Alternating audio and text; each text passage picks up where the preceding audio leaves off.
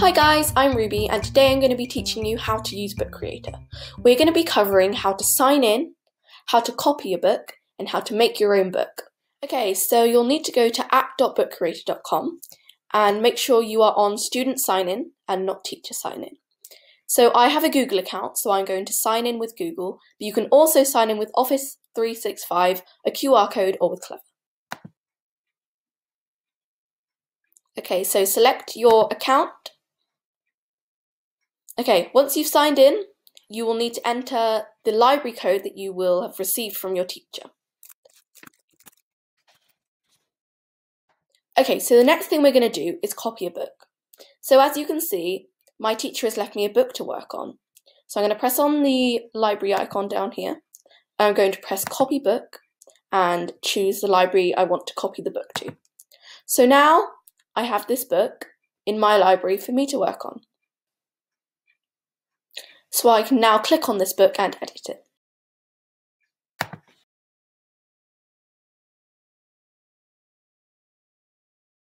So we've shown you how to sign in and we've shown you how to copy your book. And now we're going to show you how to make your very own book. So press the new book button up here. We can choose either a normal book or a comic book, and you have portrait, square, or landscape. I'm going to choose a square comic book. Okay, so you'll have the cover, and then you have the pages inside your book. You're only given 3 pages at the start, but you can add as many as you like. So press the plus button to add a new page. So now I've got 4 pages, 5 pages. And you can also go up to the pages button to see all your different pages. Okay, so if we go back to the cover, there's lots of stuff we can do. So if we press on the little plus icon at the top, we've got media, comics, and shapes. So if we press on media, we can add some text. So let's say this was a book about me. I could say, hi, my name is Ruby. Press the done button. And now you can drag this text wherever you want. Let's say we want it in the middle. Okay, if you press the eye icon, you can alter lots of things with the text. So you can change the font size. So I'm going to put that around, let's say 60. You can change if it's to the side, centered, to the other side, or perfectly straight. I'm going to go for centered. You can make it bold, italic, or underlined. So I'll go underlined. Okay, one of my favourite parts is that you can change the font, and there are so many different fonts to choose from. I'm going to go this one. Okay, you can also change the colour. You have a few selected colours, or you can choose your own colour out of this rainbow block. So I'm going to choose a light yellow. So press apply, and that applies the colour to your text. Okay, we can now redo the length of this. So let's say I wanted it like that, and then I can put that in the centre. Okay, now I'm going to show you how to add your own photo. So go back onto the plus icon, press media, and press camera. Okay, tease. You can take your own photo, and if you don't like it, then you can always redo it. Okay, so now I have this photo. I can make it smaller or bigger. I'm going to make it smaller, and I'm going to put it just here, right above my name. Okay, so now I've got a photo of me, and I've got my name.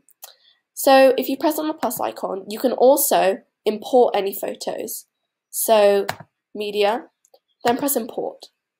So this is a Google image search. You can type in whatever you want. Let's say I wanted a picture of kittens. So I would type in kittens,